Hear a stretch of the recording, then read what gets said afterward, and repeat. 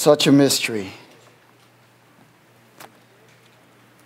Such a mystery. The mysteries of God are so awesome. You know, the Lord's just asking us to seek. Seek, you will find. Amen? One of the things that we can never stop doing is quit. We can never quit.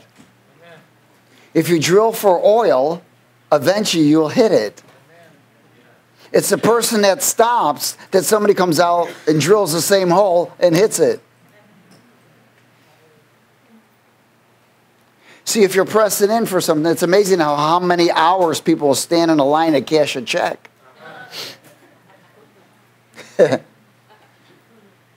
Or fight if they've been cheated on their check.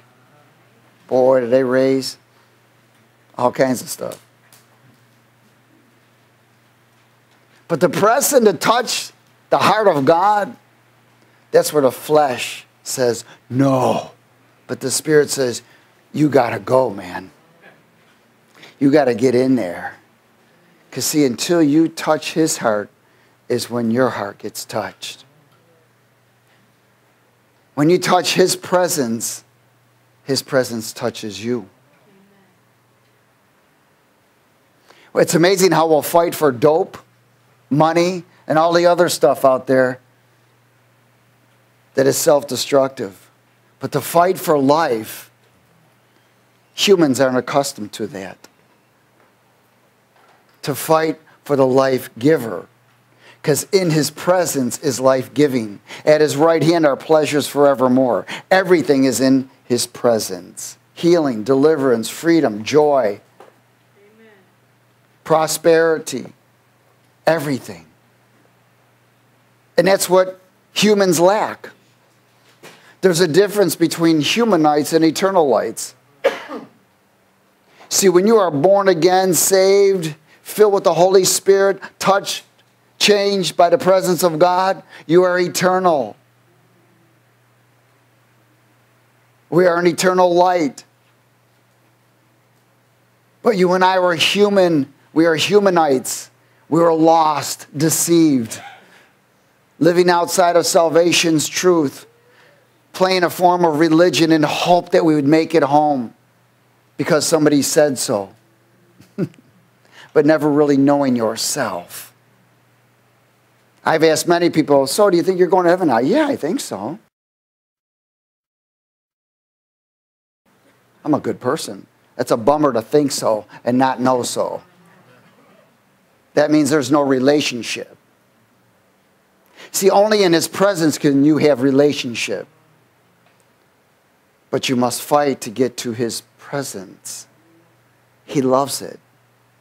He loves to see us fight to get to His presence. See, He fought to get into our presence. He paid the price on the cross. He came as a man, stricken, rejected, cursed, hated, misunderstood. See, He came already and paid the price to come into our presence, but He had to put on our presence called flesh so He could communicate. Then He crucified our presence, His flesh on the cross, and released His presence. Does everybody understand that? And His presence is still flowing to those who are willing to step in. It's like going by a river. You can look at it all day long. That's a nice river. There must be some fishies in there. Maybe I'll go fishing. Why not go in and go get them? The river looks so refreshing and wonderful, but yet people just stand at the banks and look at it. People come out of the river and they tell those people about it. Man, you should come in. It's beautiful. I'm not ready. I don't think I'm ready for this yet. If God brought you to the bank of that river, it's got nothing about you getting ready. It's about you getting pushed in the river.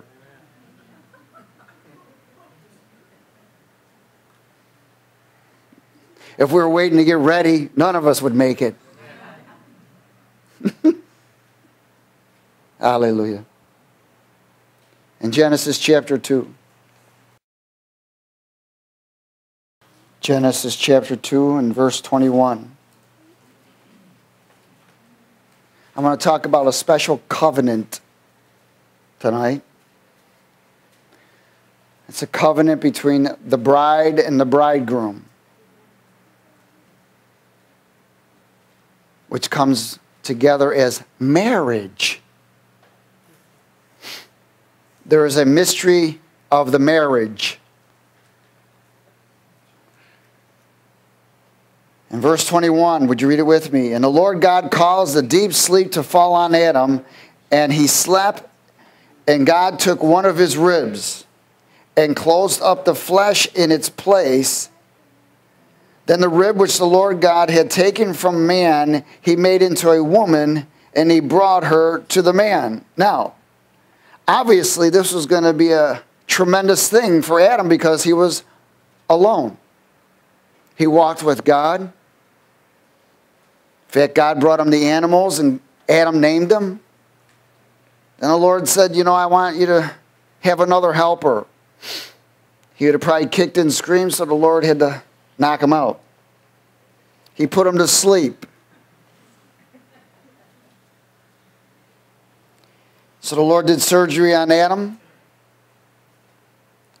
and he brought the woman to the man. In verse 23, and Adam said, this is now the bone of my bones and the flesh of my flesh. She shall be called woman, because she was taken out of man.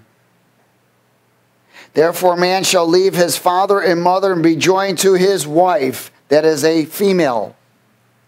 If anyone doesn't know that. And they shall become one flesh. That is called marriage. And they were both naked, the man and his wife, and were not ashamed. Again, one flesh is sanctified by God. It's called marriage. It is a marriage covenant. It is between a man and a woman, not a man and a man, not a woman and a woman. That is not acknowledged by God Almighty. What's the purpose of it? To produce offspring. Amen? It was initiated by God. Purpose to be a lifetime covenant. This marriage is based on a covenant of God as a lifetime. It is holy. It is sanctified. And it is just. Marriage. Now, we see that everything that God does in the physical realm is associated with is a spiritual. Those are called parables. So we see that God creates man in his image and likeness. From him comes the bride, a woman. Amen?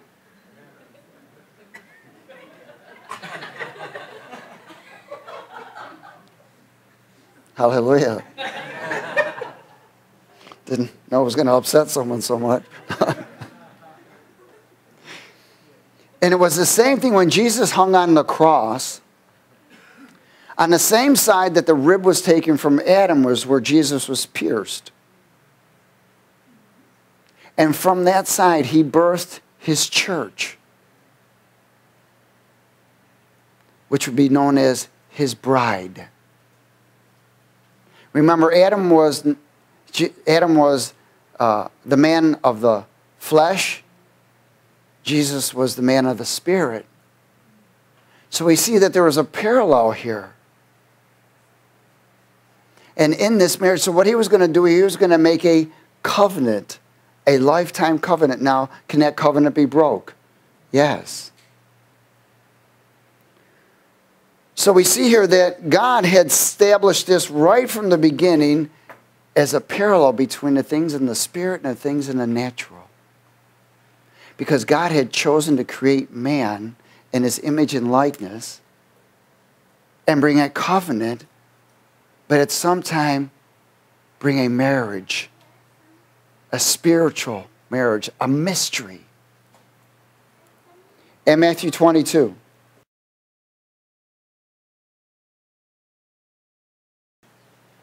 First principle of spiritual happiness is to make sure you marry the right person. Hello. You want to be miserable? Marry the wrong one. Rule number 1. Marry the right person. Matthew 22. Is everybody there? In verse 1. And Jesus answered and spoke to them again by parables and said, the kingdom of heaven is like a certain king who arranged a what? Marriage for his son, and sent out his servants to call those who were invited to the wedding, and they were not willing to come. How many times have we been invited to Christ and refused? He was inviting us to a wedding. Verse 4. Again, he sent out other servants, saying, tell those who are invited, see, I have prepared my dinner, my oxen and fatted cattle are killed, and all things are ready. Come to the what? Wedding. But they made light of it and went their ways. One to his own farm, another to his business, and the rest seized his servants, treated them spitefully, and did what? Killed them. But when the king heard about it, he was furious, and he sent out his armies, destroyed those murderers, and burned up their city. Then he said to his servants, the wedding is ready, but those who were invited were not worthy. This is associated with the things that are getting ready to happen. When the wrath of God comes on the earth, he will destroy many cities. In fact, a third of mankind will be killed.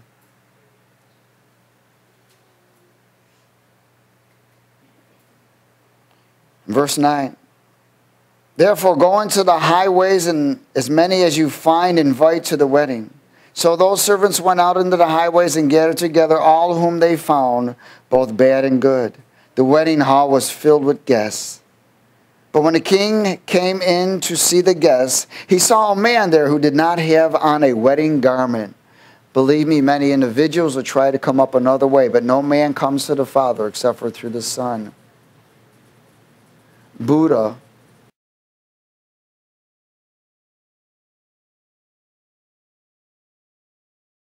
Mohammed, Allah, those are all the ones that will dress in the wrong garments. The Pope won't go up that way either. Verse 12. So he said to him, friend, how did you come in here without a wedding garment? And he was speechless. Then the king said to the servants, bind him hand and foot, take him away and cast him into outer darkness. There he will be weeping and gnashing of teeth. For many are what? Called. That means invited. Many are invited, but few are chosen. So God has been sending the invitation out for multiple years, ever since, in fact, the greatest invitation was Jesus came. He carried a personal invitation for every single human. Many will reject. Many will accept. In 1 Corinthians 7.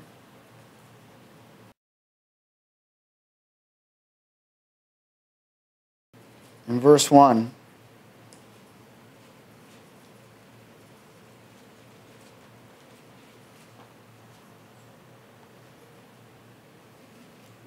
Is everybody there? Let's speak it together. Now concerning the things which you wrote to me, it is good for a man not to touch a woman. Hello? Nevertheless, because of sexual immorality, let each man have his own wife, and let each woman have her own husband. Again, male, female. God didn't create Adam and Steve, right? It's Adam and Eve. Amen? Let the husband render to his wife the affection due her. Likewise, also the wife to her husband. Now, in this, I want you to begin to look in the arena of the spiritual. Jesus being the bridegroom and us being the bride. Affection. That's relationship, isn't it? The wife does not have authority over her own body, but the husband does. And likewise, the husband does not have authority over his own body, but the wife does. Do not deprive one another except with consent for a time, that you may give yourselves to fasting and prayer and come together again, so that Satan does not tempt you because of your lack of self-control. But I say this as a concession, not as a commandment. For I wish that all men were even as myself. Now, Paul was not married. Amen? But each one has his own gift from God, one in this manner and another in that. But I say to the unmarried and to the widows, it is good for them if they remain even as I am. But if they cannot exercise self-control, let them marry. For it is better to marry than them to burn with passion in hell. Now to the married I command, yet not I, but the Lord, a wife is not to depart from her husband. But even if she does depart, let her remain unmarried or reconciled to her husband, and a husband is not to divorce his wife.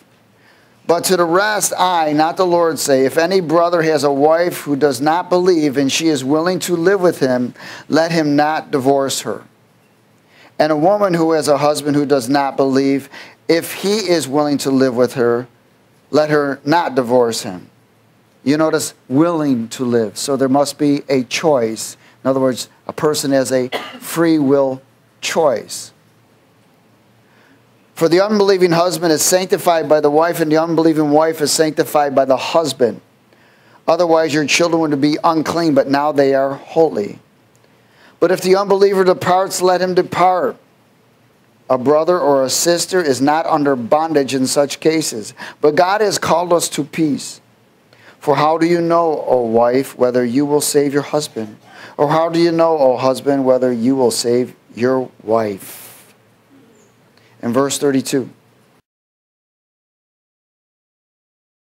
Is everybody there? But I want you to be without care.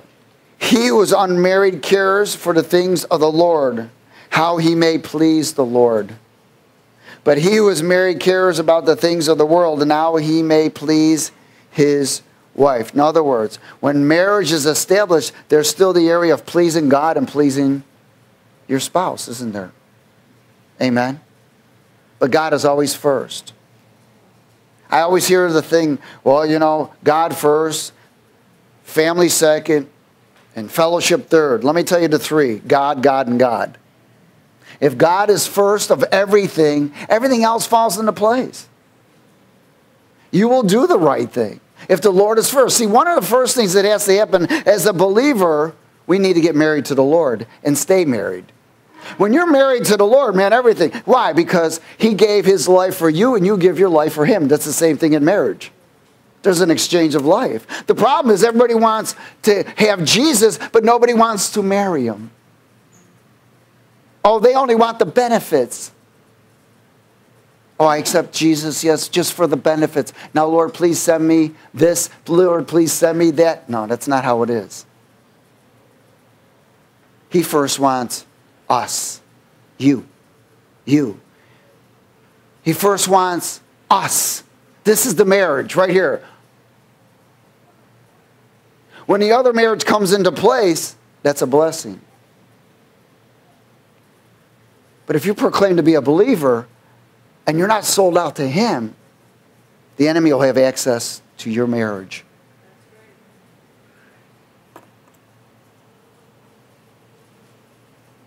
Hallelujah. Second Corinthians chapter 6. Is everybody there? Let's speak it. Do not be what? Unevenly yoked with unbelievers. Listen, don't marry someone because of their potential. And don't marry someone thinking you're going to get them saved. That's unevenly yoked. And if you're spirit-filled and they're not, that's unevenly yoked. Does everybody get it? There's always a conflict. There's a conflict of doctrine. Well, I just don't believe that. Let me tell you, you have problems. Now, of course, if you're already married, you better work it out.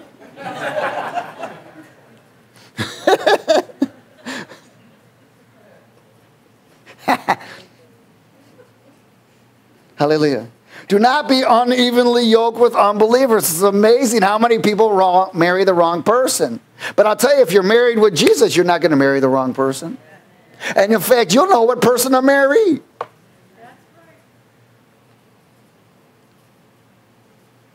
For what fellowship has righteousness with lawlessness, and what communion has light with darkness? And what accord has Christ with Belial?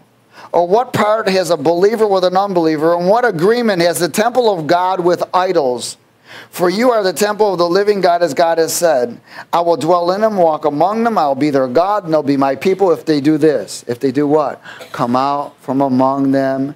Be separate, says the Lord, and don't touch what's unclean, and I will receive you.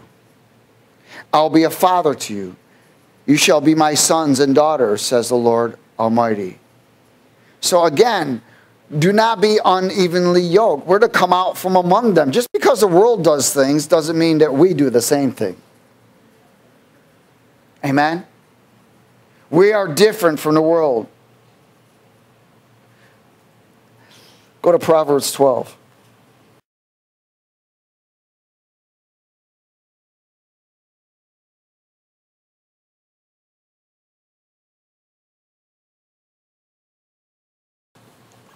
Marriage is a covenant.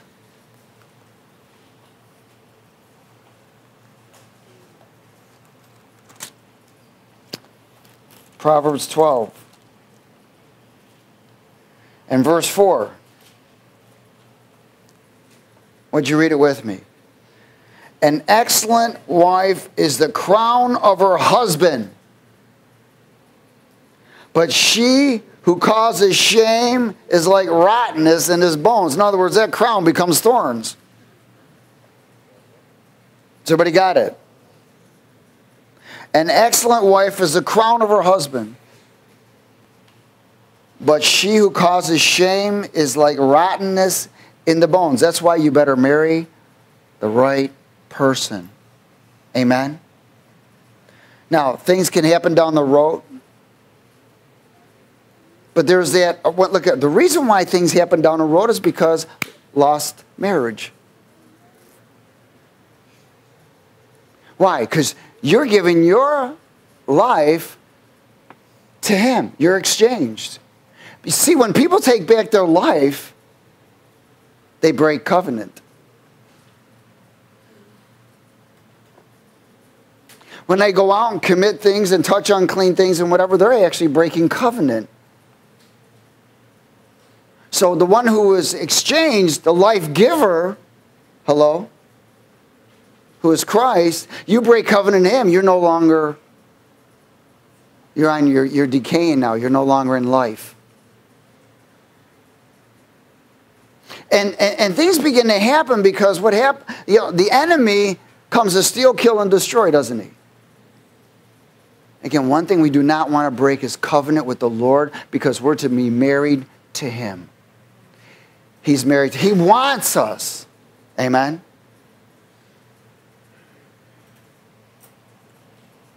Is everybody okay? Nehemiah.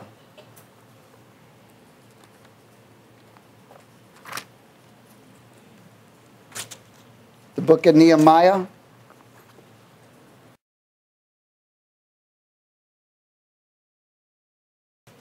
Chapter 13, I'm sorry. Nehemiah chapter 13. Verse 23.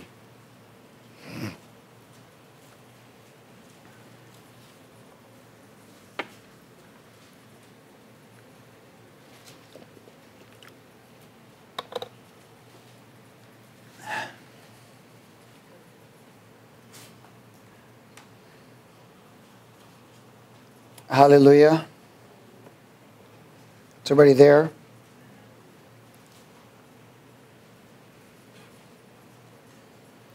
You know, one of the things the Bible says is be anxious for nothing, but all things in prayer and supplication.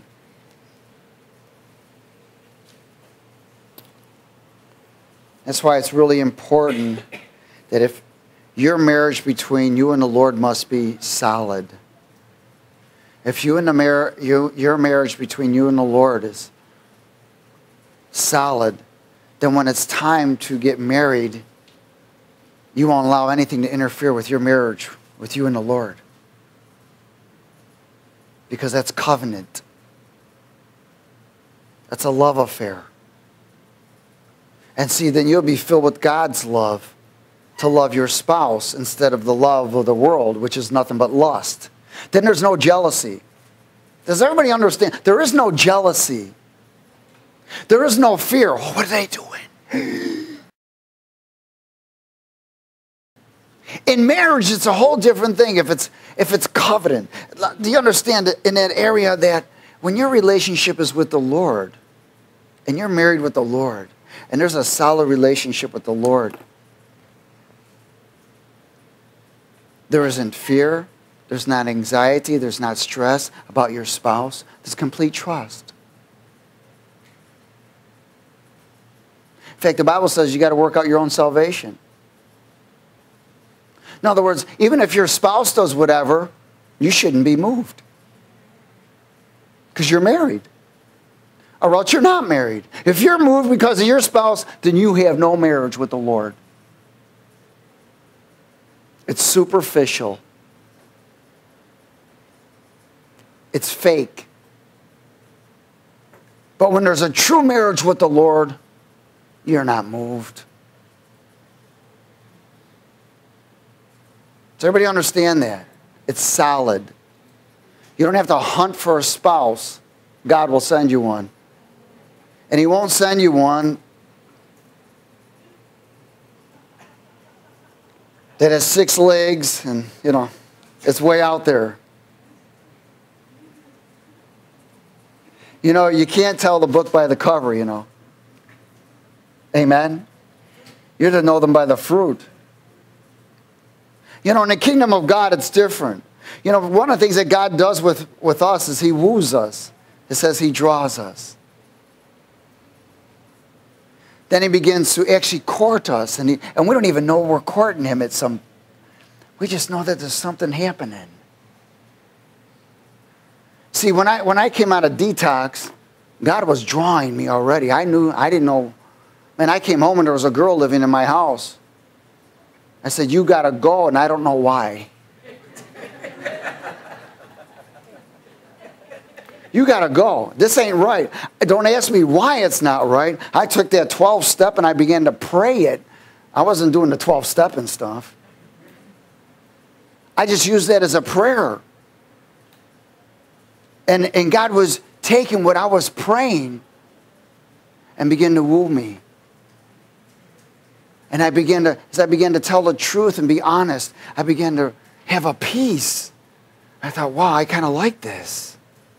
And as I began to do it more, I began going, yeah, I really like this. I'm being loose from my torment. So when I came home, I saw torment.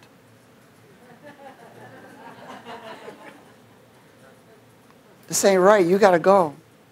She couldn't understand. I couldn't understand. I just knew it was the right thing to do.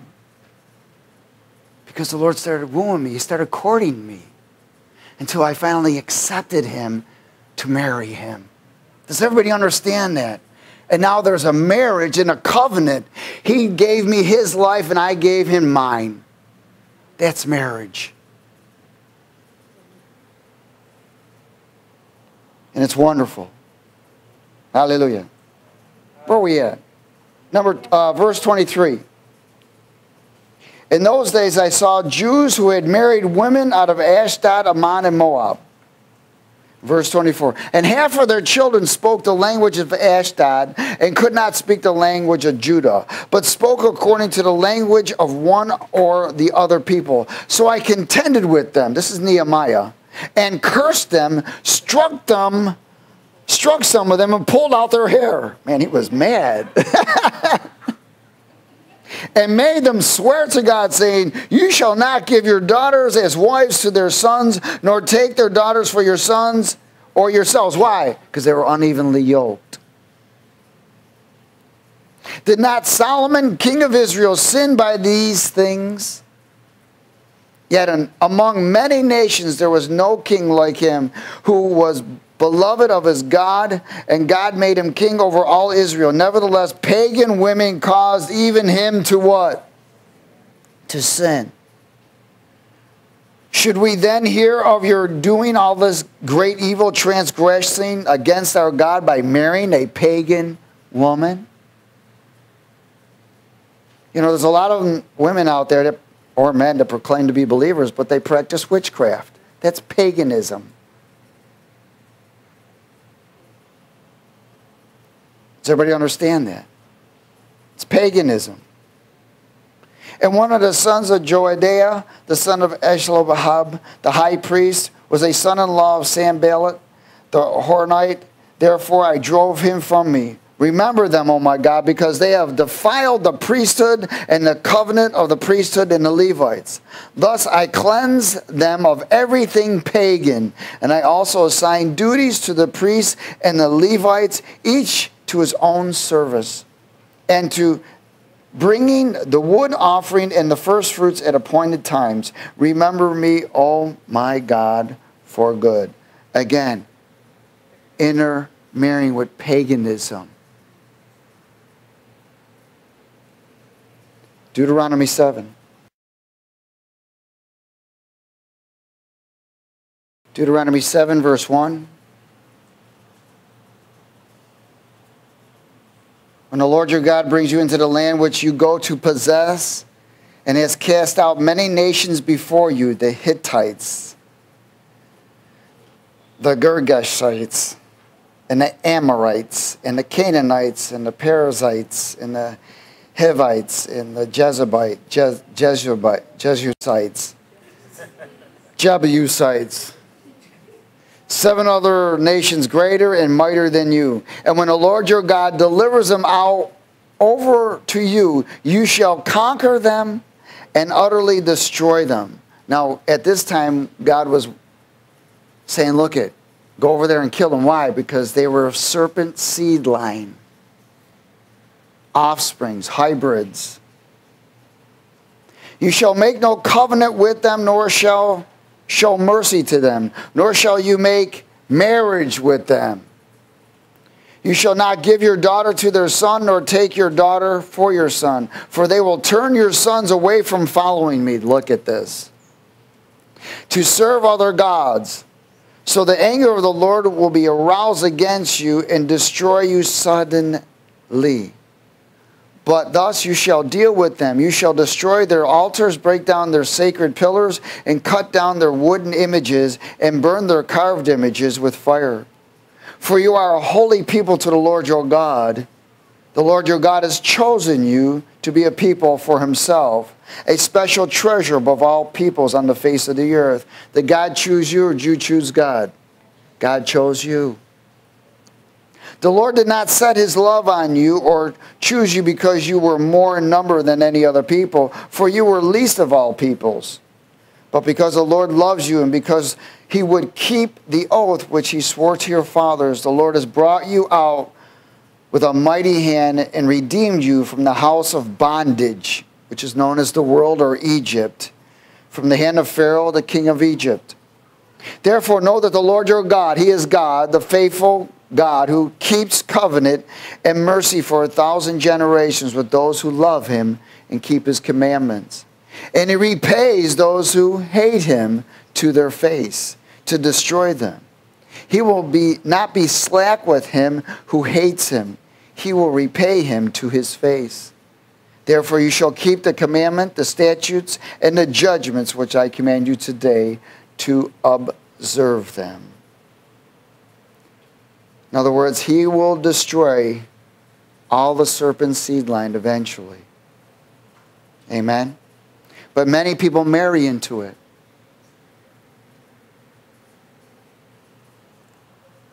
In Jeremiah chapter 3. And the Bible says, know who you labor. Again, know who you marry. Amen?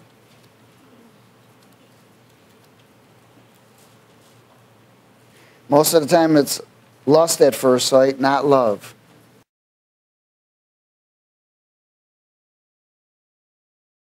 Jeremiah chapter 3.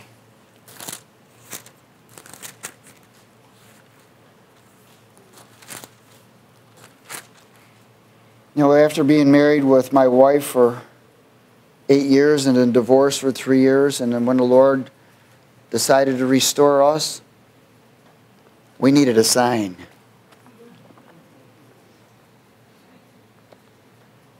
She didn't want to marry an addict, because once an addict, always an addict, and I didn't want to marry anyone to interfere with my relationship with the Lord. So we prayed, and we prayed, and we prayed. And then the Lord gave us a sign that nobody could change. And only God could have known what to do to bring us a specific sign. So we knew to be married. You know, people are always looking for a love as a feeling. First of all, love is a choice. It's a choice.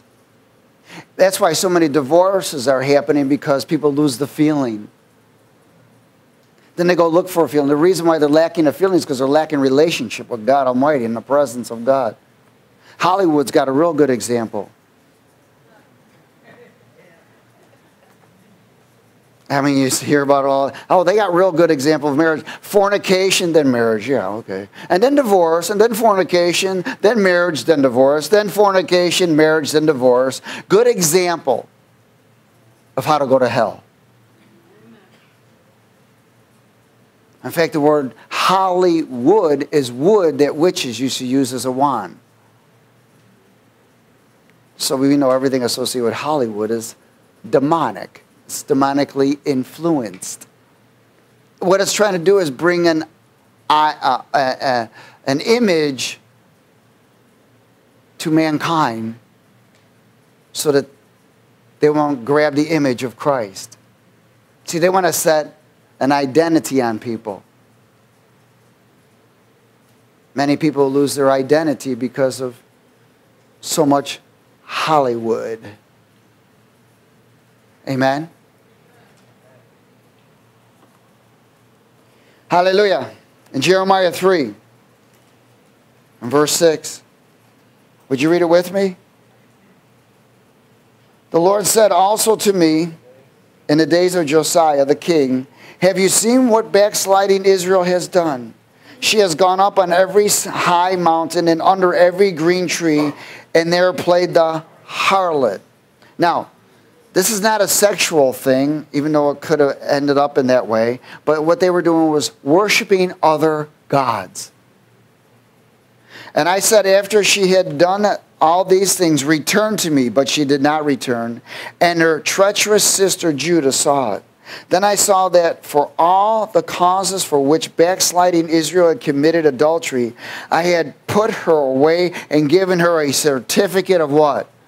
Divorce. So God divorced Israel. He has divorced her even to this day. But there will be a reconciliation where he will remarry her.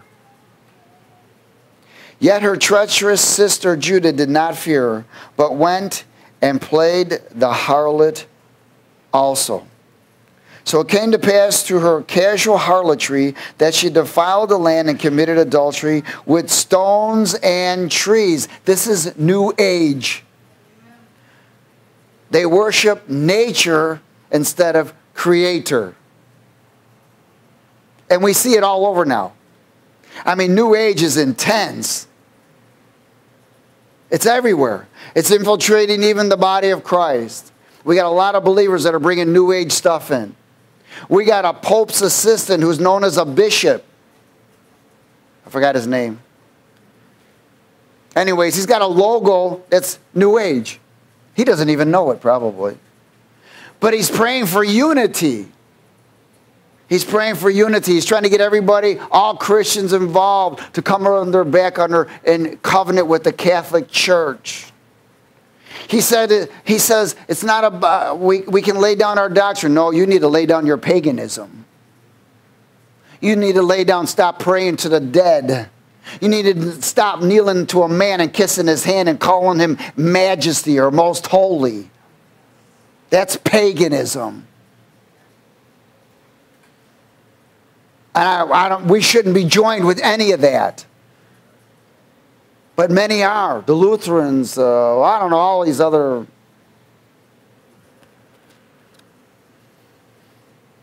deceived organizations. Not all of them. But they're making covenant now to come back to the Catholicism.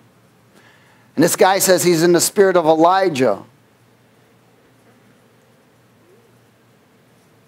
He's some bishop that's been under 3 popes.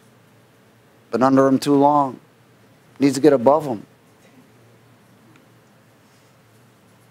He's deceived. You can see the one world religion beginning to form.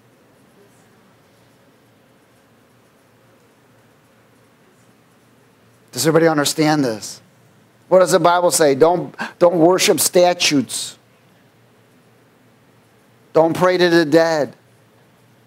See, we're seeing what they're trying to do is get those believers to break covenant. It's deceptive. Didn't we just read that the Lord said, go into the land and kill all of them, break all the altars and all of the high places and all the statutes and everything? See, that's paganism. It's false worship. I remember as a kid, and because I was brought up in Catholicism, the Bible says, call no man father. In other words, don't worship him as father. There's one Father in heaven. Does everybody understand that? Doesn't mean your father's not your father. In fact, I don't see the word in the scriptures. I see what it says. It says that there are pastors, evangelists, apostles. Does everybody understand? Teachers. These are all offices of the body of Christ to equip and to teach. I didn't see one word of pope. The word bishop means overseer. People are being deceived. What's trying to happen is the enemy is trying to break covenant with the marriage of the King of Glory to a marriage to an organization. Does everybody understand that? Hallelujah. To God be the glory. Matthew 19. Remember, marriage is covenant, but the first marriage you need to be married to is the Lord.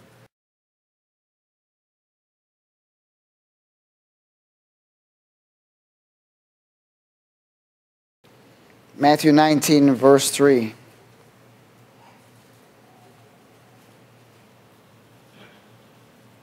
The Pharisees also came to Jesus, testing him and saying to him, is it lawful for a man to divorce his wife for just any reason? And he answered and said to them, have you not read that he who made them at the beginning made them male and what? Female. Male and female. Male and female. Marriage is not male and female. That's why this country's in trouble. We got an idiot as a president and all of his cohorts promoting all of this stuff. They got no idea. Call themselves Christians. They're wolves in sheep's clothing. They're promoting and they're trying to get individuals to break covenant with the King of Glory. And they're succeeding in many areas. Many believers are so blinded they're following the man. They're calling him the Messiah. He's messed up, not Messiah. And said, for this reason a man shall leave his father and mother and be joined to his wife, and the two shall become one flesh. So then they are no longer two, but one flesh. Therefore what God has joined together, let no man what? Let no man separate. They said to him, why then did Moses command to give a certificate of divorce and put her away? He said to them, Moses, because of the hardness of your hearts, permitted you to divorce your wives, but from the beginning it was not so. And I say to you, whoever divorces his wife except for sexual immorality and marries another commits adultery. And whoever marries her who is divorced commits adultery. His disciples said to him, if such is the case of the man with his wife, it's better not to marry. Hello. Praise God. Titus 1. Even his disciples had wisdom.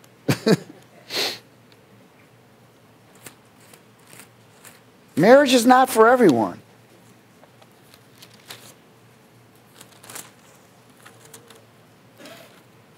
Especially if you keep messing up. You might as well just stop.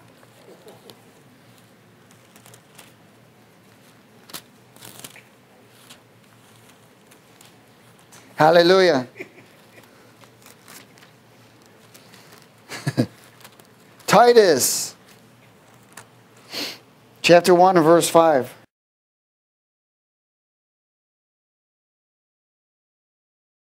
Let's speak it together. For this reason I left you in Crete, that you should set in order the things that are lacking and appointed leaders in every city as I commanded you. If a man is blameless, the husband of 17 wives, one wife. Hello. We got these religions where, yeah, I just believe you just marry one. Marry as many as you want. No. That's not what God, it says one wife. I don't know how you can handle two anyways. Amen? Sheesh. Marriage is full-time ministry, you know. You want full-time ministry? Get married. It's a wonderful ministry. But it better be solid.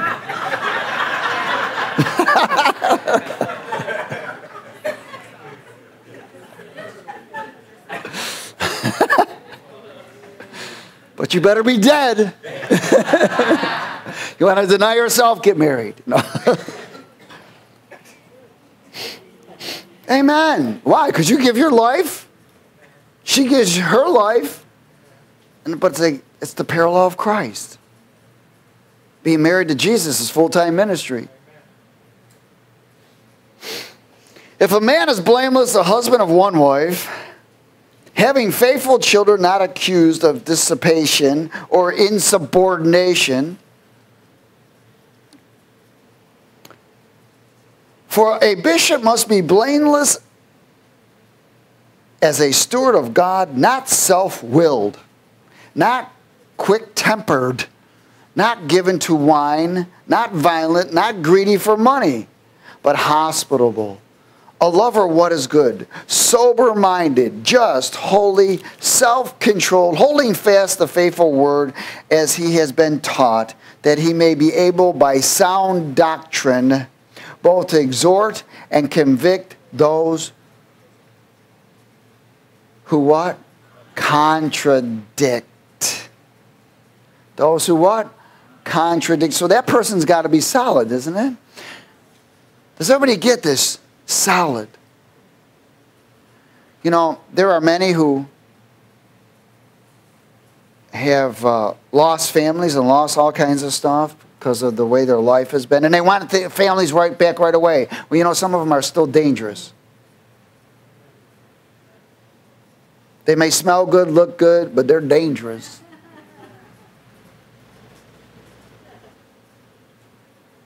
Be anxious for nothing. Your first marriage is to the Lord, and that's got to be maintained always. Always. If that marriage is not maintained, everything begins to crumble. Amen? Hallelujah. Ephesians chapter 5. And verse 22.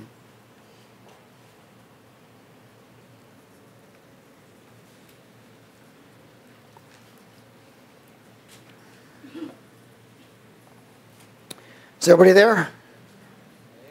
I'm not starting with this scripture for any reason except for this is where we have to begin.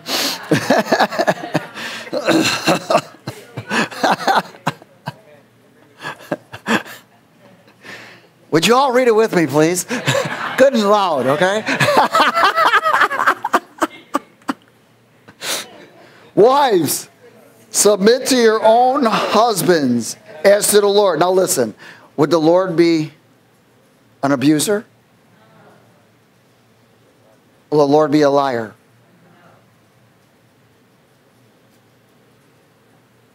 So wives, submit to your husbands as to the Lord.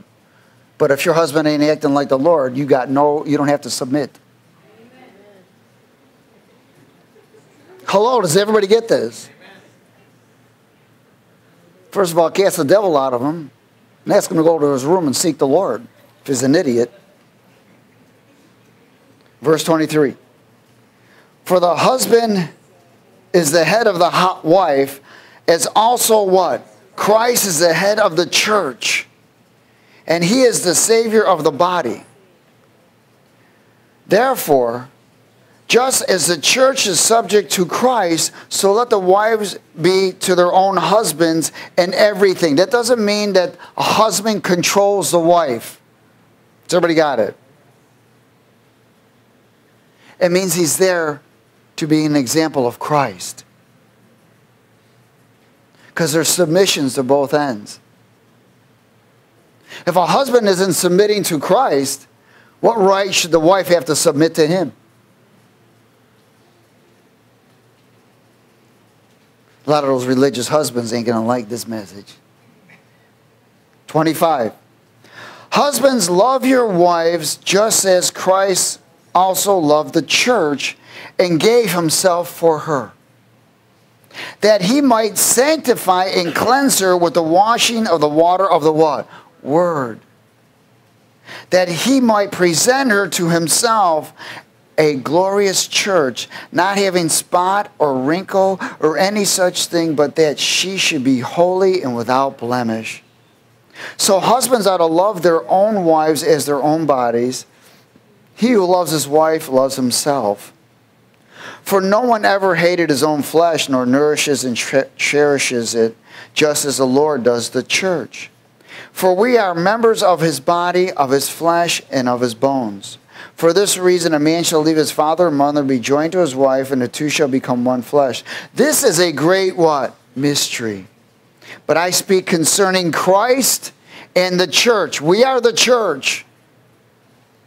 Nevertheless, let each one of you in particular so love his own wife as himself, and let the wife see that she respects her husband. Now let me share something with you. There's that area where a wife, how can a wife respect a husband who doesn't show respect to the Lord? Has everybody got it? That's called fear. Fear, reverence, honor, and respect to the Lord. How can a wife, I'm talking about believer, how can a wife respect a husband that doesn't put God first in everything? Everything. How can a wife respect a husband that doesn't pray? Correct his children. Back her up. Does everybody understand this?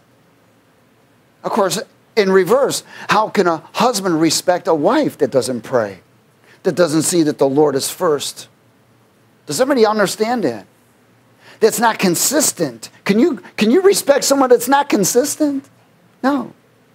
Let me tell you something. It's ridiculous of what's going on. People are losing the sight of being married to the Lord. They're walking away from God and getting married to the world. They're walking away from the Lord and getting married to the areas of thinking it's a soap opera. They got this goofy thing on TV now, LA preachers or whatever. It is perverted. It is paganism, and it's disgusting. And it has no right to represent my Father's bride. None whatsoever.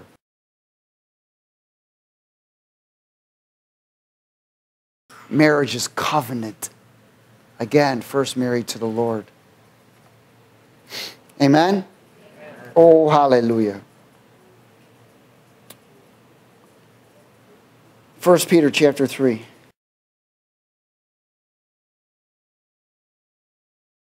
Verse 1. Would you all read this together, please?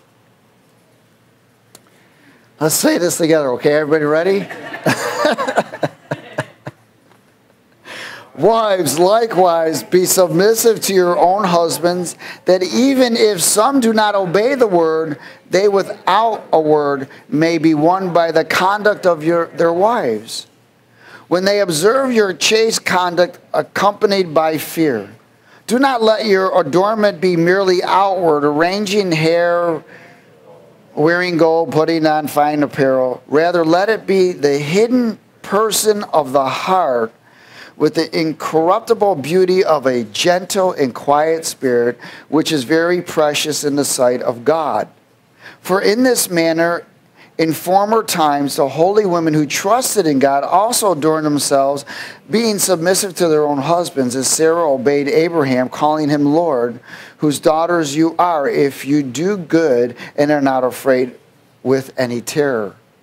Husbands, are you ready? Likewise, dwell with them with what?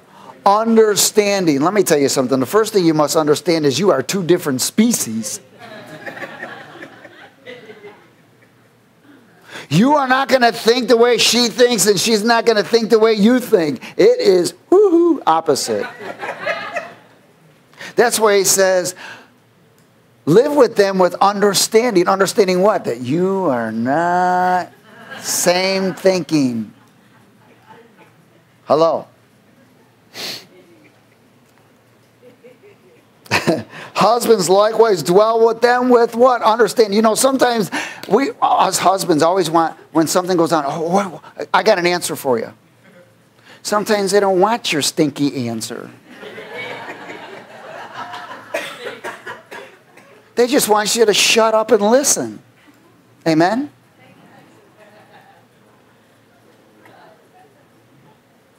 Anyways, I ain't going to go on there. Okay. Husband likewise dwell with them with understanding, giving honor to the wife as to the weaker vessel, and as being heirs together of the grace of life, that your prayers may not be what? Hindered. Let me tell you something, brothers. You better get understanding or your prayers will be hindered. Man, I'll never forget the first time I read that. I went, whoa. Okay, babe, whatever you want. I'm with you. Lord, give me understanding. Different species, help me. Hallelujah. So if you gentlemen want your prayers hindered,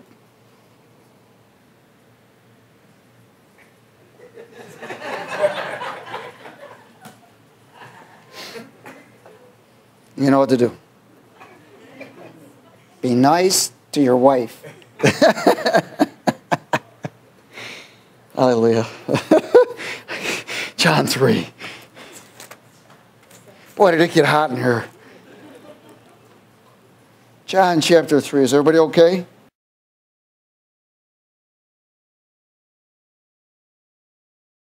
In verse 28, John is speaking, and he says, you yourselves bear me witness that I said, I am not the Christ, but I have been sent before him.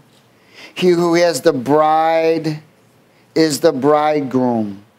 But the friend of the bridegroom who stands and hears him rejoices greatly because of the bridegroom's voice. Therefore, this joy of mine is what? Fulfilled. See, John the Baptist was saying that he was a friend of the bridegroom. He was the forerunner of the bridegroom. Why? Because Jesus was going to come eventually to marry the bride. But first, he was going to first birth the bride out of his side by hanging on the cross. Amen? Go to Joel chapter 2. Is everybody there? Joel 2, verse 10.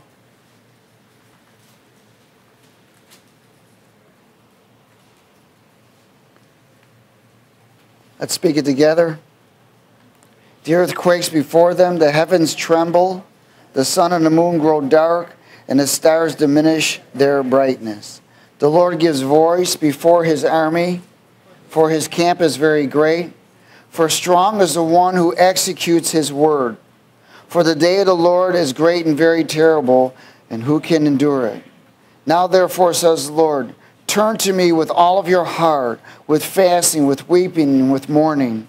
So rend your heart and not your garments. Return to the Lord your God, for he is gracious and merciful, slow to anger and great kindness. He relents from doing harm. Who knows if he will turn and relent and leave a blessing behind him, a grain offering and a drink offering for the Lord your God. Blow the trumpet in Zion, consecrate a fast, call a sacred assembly, gather the people, sanctify the congregation, assemble the elders, gather the children and the nursing babes. Let the bridegroom go out from his chamber and the bride from her dressing room. See, we are in the dressing room right now. All of this is dressing room. But eventually the bridegroom will come and we will be joined, be released from the dressing. All your trials and tribulations is preparing you to stand before the Lord God Almighty. Your husband, the bridegroom. And Revelation 18.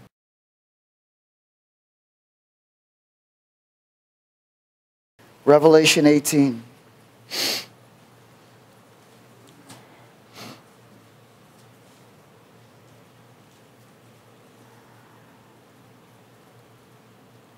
Verse 21.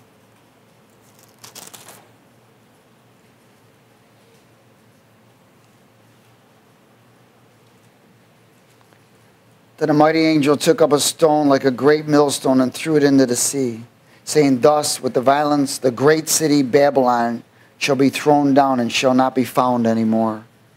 Babylon is associated with the world system, ruled by Satan, the serpent line. The sound of the harpists, musicians, flutists, and trumpeters shall not be heard in you anymore. No craftsmen of any craft shall be found in you anymore. And the sound of a millstone shall not be heard in you anymore. The light of a lamp shall not shine in you anymore.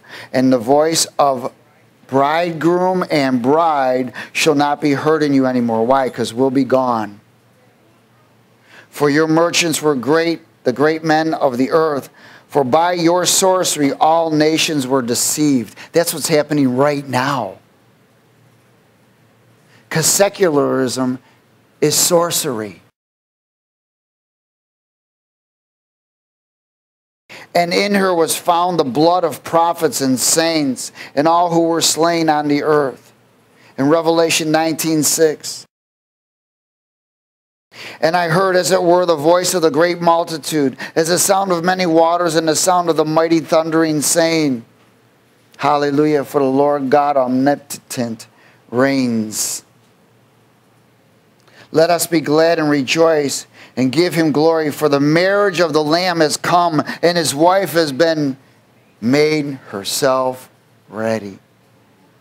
And to her was granted to be arrayed in fine linen, clean and bright. For the fine linen is the righteous acts of the saints. Then he said to me, right, blessed are those who are called to the marriage supper of the Lamb. For he said to me, these are the true sayings of God. And I fell at his feet to worship him. But he said to me, see that you don't do that. I am your fellow servant and your brother who have the testimony of Jesus. Worship God, for the testimony of Jesus is the spirit of prophecy. Then I saw heaven open, and behold, a white horse. And he who sat on it was called Faithful and True. And in righteousness he judges and makes wars. His eyes were like a flame of fire, and in his head were many crowns. He had a name written that no one knew except himself. He was clothed with a robe dipped in blood, and his name is called the Word of God. And the armies in heaven, clothed in fine linen, white and clean, followed him on white horses. That's us. Now out of his mouth goes a sharp sword, that with it he should strike the nations, and he himself will rule them with a rod of iron. He himself treads the winepress of the fierceness and the wrath of Almighty God. And he has on his robe and on his thigh a name written, King of Kings and Lords of Lords.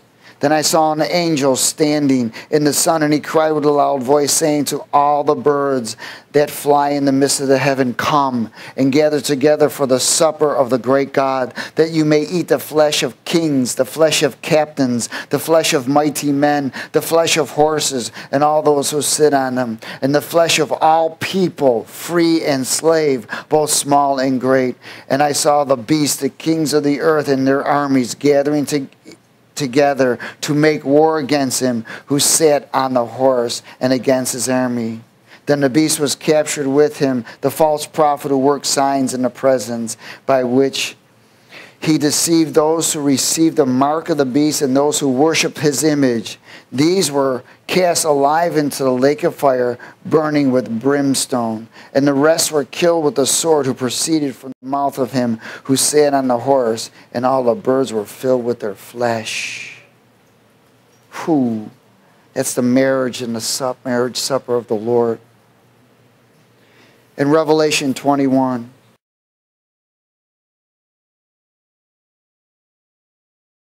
in verse 2.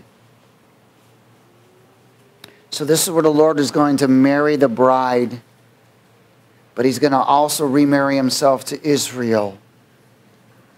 And it says, and I saw a new heaven, or verse 1. And I saw a new heaven and a new earth, for the first heaven and the first earth had passed away. Also there was no more sea. Then I, John, saw the holy city, New Jerusalem, coming down out of heaven from God, prepared as a bride adorned for her husband. And I heard a loud voice from heaven saying, behold, the tabernacle of God is with men, and he will dwell with them, and they shall be his people, and God himself will be with them and be their God. And I want to close at Matthew 25.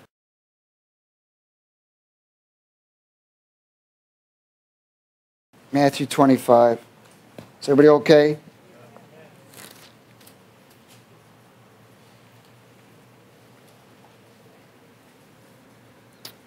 Praise God.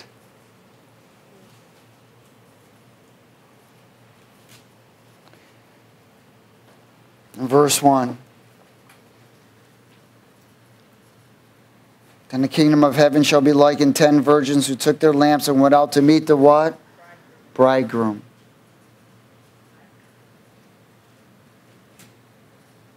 Now 5 of them were wise and 5 foolish. Those who were foolish took their lamps and took no oil with them. But the wise took oil in their vessels with their lamps. But while the bridegroom was delayed, they all slumbered and slept. Many people are slumbering and sleeping. They're not being filled. They're not obtaining that covenant, that relationship as bride and bridegroom, as husband and wife. That's why they're not staying filled with the oil, filled with his presence. See, his presence is what maintains relationship. So everybody got it. But while the bridegroom was delayed, they all slumbered and slept, and at midnight a cry was heard, behold, the bridegroom is coming, go out to meet him. Then all those virgins arose and trimmed their lamps. And the foolish said to the wise, give us some of your oil, for our lamps are going out. But the wise answered, saying, no, lest there should not be enough for us and you, but go rather to those who sell and buy for yourselves. And while they went to buy, in other words, they went to go get things right now, they realized that they had lost respect of their spouses because they weren't abiding, they weren't consistent, they weren't maintaining their marriage with God Almighty. They became religious, compromised, and lazy, complacent. They began to be concerned more about their own life instead of an exchange of life. And they went out to try to fix it. And while they went out to buy, verse 10, the bridegroom came, and those who were ready went in with him to the what? Wedding. And the door was shut. And after the other virgins came also saying, Lord, Lord, open to us. But he answered and said, Assuredly I say to you, I do not know you. Watch therefore, for you know neither the day nor the hour in which the Son of Man is coming. Nor the day nor the hour. But I can tell you things are getting ready to happen quickly. And the Lord is saying, come back. Come back. Come back to the bridegroom. Come back, my bride. Come back. The word tells us that he will descend from heaven with a shout. And he will take his bride home. Don't miss it. Amen. It is associated with covenant. He's a covenant-keeping God, and we must maintain covenant with him. That covenant is maintained as you maintain your marriage. See, when people go and they begin to worship other gods and begin to have idols and all kinds of, that brings a certificate of divorce.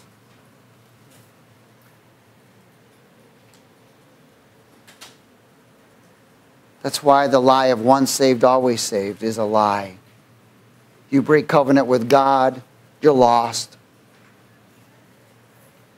He who willfully sins, willfully breaks covenant with the King of glory.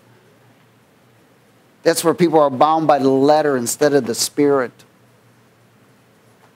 They can only get understanding through the letter, and they don't even get understanding. The letter kills and the Spirit brings life.